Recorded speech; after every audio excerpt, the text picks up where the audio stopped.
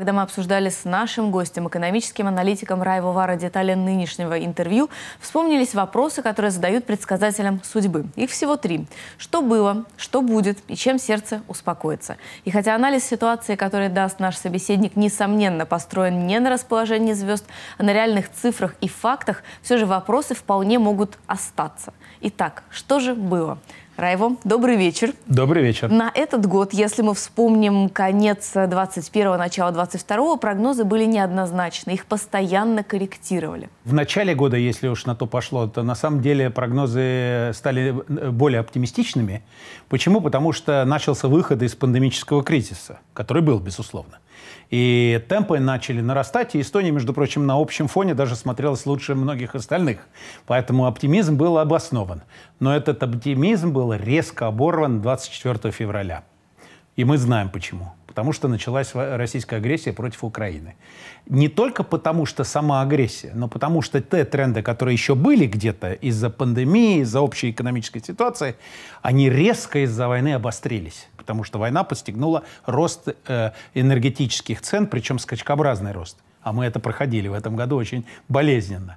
А энергетические цены составляют где-то до половины от общей инфляционной составляющей. А инфляция – это то, что больнее всего, потому что мы к ней не привыкли. Такую инфляцию, как сейчас, на Западе наблюдали 40-41 год назад. А мы вообще лет 30 назад, никто не помнит, но в 91 году, в 92 году сначала инфляция была в рублевой зоне, пока мы находились 1000%, а потом 450 в расчетных, но 1000 по годовому исчислению. А вторая половина года после введения кроны она упала аж до 91,2%. Так что мы это все уже проходили, мы должны это еще помнить. Цены на товары, на услуги, на энергоносители, увы и ах, будут расти. На самом деле цены будут продолжать расти, но, правда, уже не такими темпами, как до сих пор, еще целое первое полугодие, по всей видимости.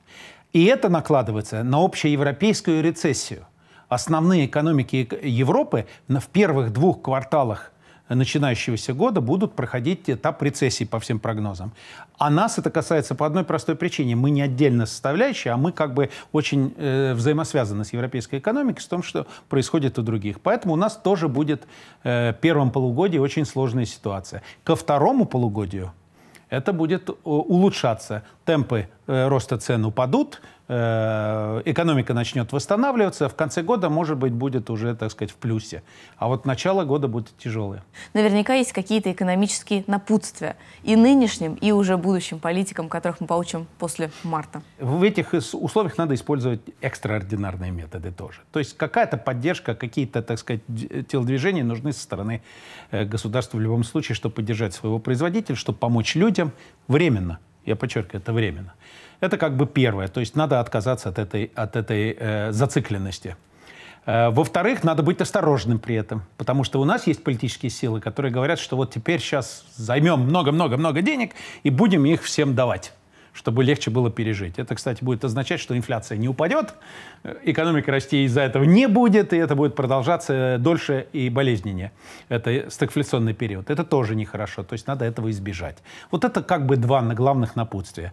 Не надеяться на рынок, делать все от себя зависящее на государство тоже не надо надеяться, самим не надо не плашать, но, тем не менее, государству надо помочь. Но я очень даже оптимист, потому что мы проходили более худшие времена, мы просто привыкли к таким старым, добрым и хорошим временам за это время.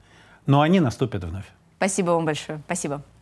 Ну что ж, обнадеживающими прогнозы на будущий год не назовешь. Правда, гораздо лучше выглядят предсказания на 24 и 25 годы, когда, как говорят, средняя брутто-зарплата, то есть до вычета налогов, перевалит за 2000 евро. Но, как ясно из разговора с нашим гостем, аналитиком Райво Варе, сейчас никто не поручится, что эти прогнозы, как пессимистичные, так и оптимистичные, не придется пересмотреть.